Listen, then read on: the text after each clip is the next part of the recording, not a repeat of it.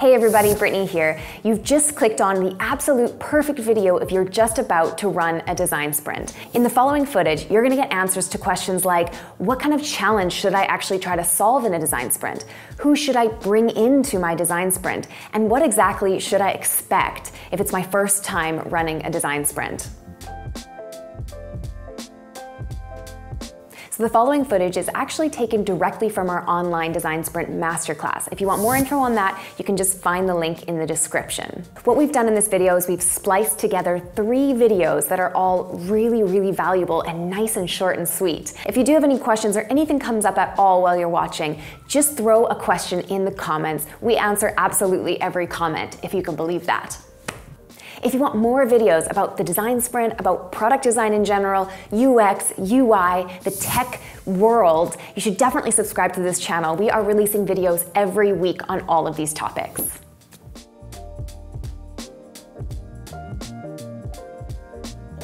If you want to make the design sprint 10,000 million times better and easier to run, then there's a couple of things you can do to prepare and make sure that it really runs smoothly. Using some time in the week before to prepare the long-term goal, the sprint questions, the map, and the lightning demos is an amazing way to get a great head start and to really build confidence with the team on the Monday when you start already with a little bit of information.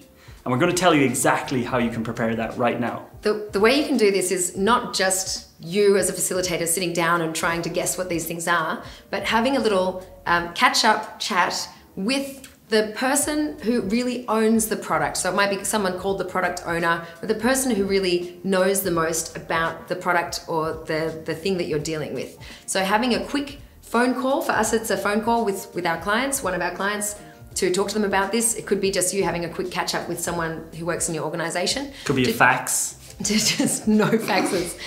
But just to really have a quick check-in and start asking them some really general questions to just start getting a bit of understanding about the topic and using that to give your input. So in the call or in the meeting, you can just start asking them things like, what are the main problems that you're facing that you want to be dealing with? Or describe the current situation to me. And while you're having this talk, just as you're listening to them, start writing down some how might we post-it notes, which you'll learn exactly what they are in the rest of the masterclass if you don't know already. But you're really starting to write down, rephrasing all the things that they're saying as really simple questions that frame the problem. So you might start with a few of those already. And that's one of the exercises in the sprint that you can start with those how might we questions and bring them in as a starting point. And while you're asking them all these questions, you're really just starting to get a picture in your mind as a facilitator, what the whole thing looks like. So after you've had that chat, could be just a 30-minute chat, you can go away and then use that to start writing your own version of what you think a long-term goal should be, your own kind of draft of what the map could look like, and getting some of your own ideas about what good lightning demo examples could be, good examples from other companies and other products that are solving the same kind of problems that need to be solved here. So just having that chat, sitting down and getting a starting point or a draft of some of these things, these exercises, how might we questions, long-term goal, sprint questions, and the map and lightning demos. But it's really important to keep in mind that you're only giving yourself a bit of a head start and making it a bit easier. And you should tell that person that you're speaking to as well that this doesn't mean that these are the answers now, that this will be the long-term goal, that this will be the map. But you can tell them you're asking them these questions to help you get a starting point for these exercises. But when you're in the group, you'll ask the same kinds of questions in the expert interview and you'll hear from multiple people that might be experts in different parts of the product or service.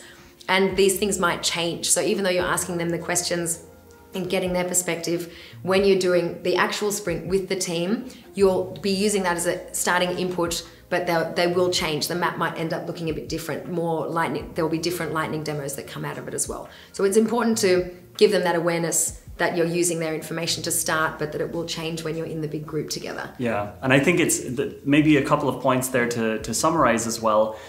When you are preparing the sprint, you're not just collecting random information, right?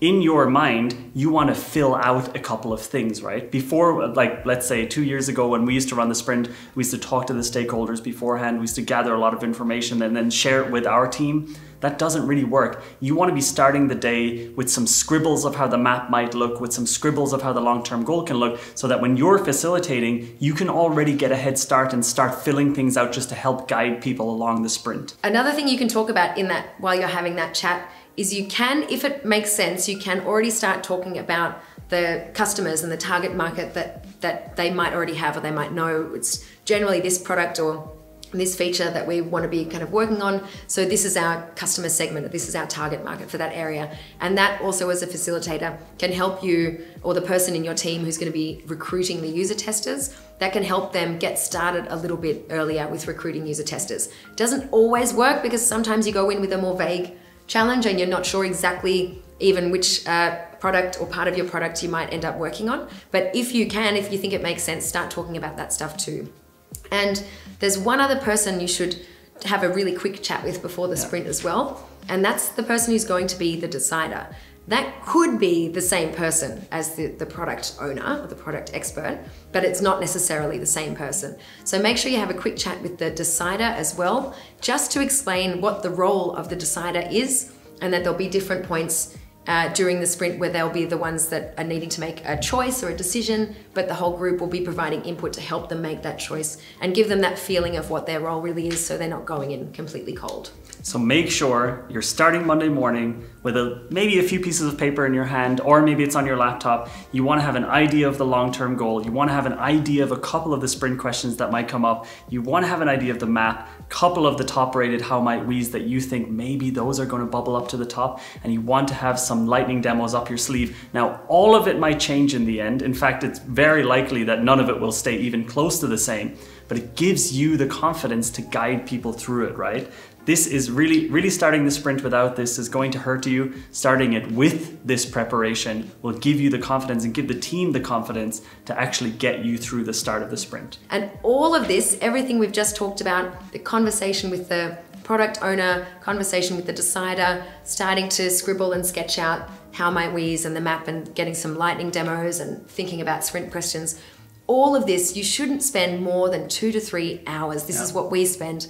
So a couple of calls or chats and a bit of scribbling and starting to get these starting points, just a few hours. If you really put too much effort into it, you won't find as high returns as the effort you put in. 2 to 3 hours is totally enough.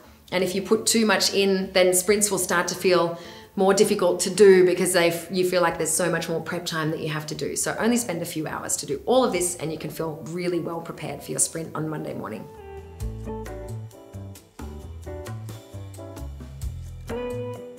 One of the most important things to figure out before you actually start a sprint is knowing what kinds of problems are the right types to bring into a sprint.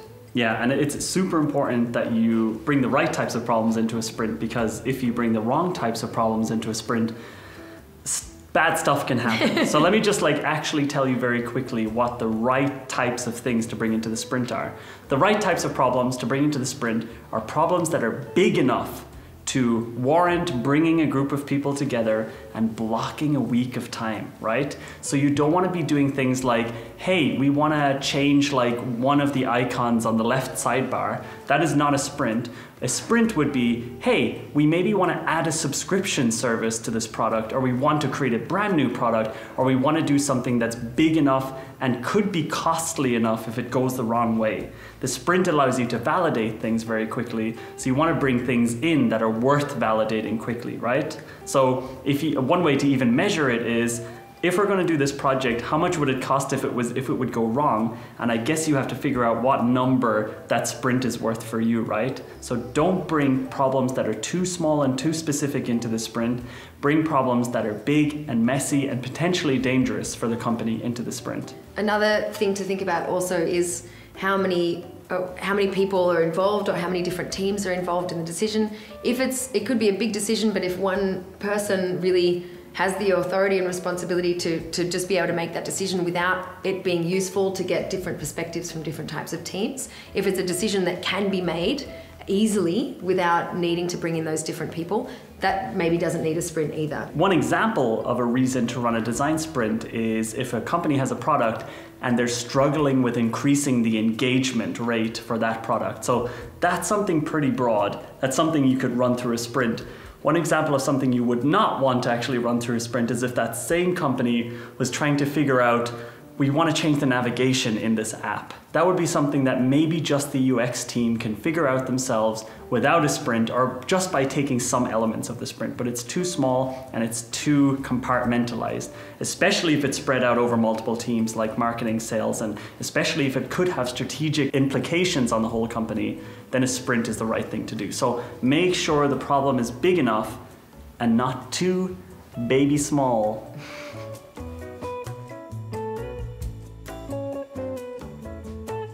So now that you know how to set up the perfect sprint team, it's time to move on to the next step. Who should be on the design sprint team? Good question, John. This is a question we get all the time, constantly people asking us how Stop asking us to find the right people to be on a sprint team.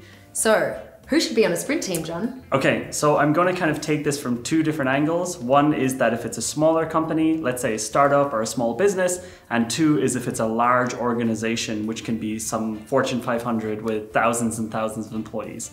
If it is a startup, then generally what you want to have as the team is the CEO, product manager, someone from sales, a designer or two, and then maybe someone who's involved in marketing. And that would be, for me, a pretty perfect sprint team to have, obviously plus a facilitator if you don't have someone in that team who's really comfortable with facilitating.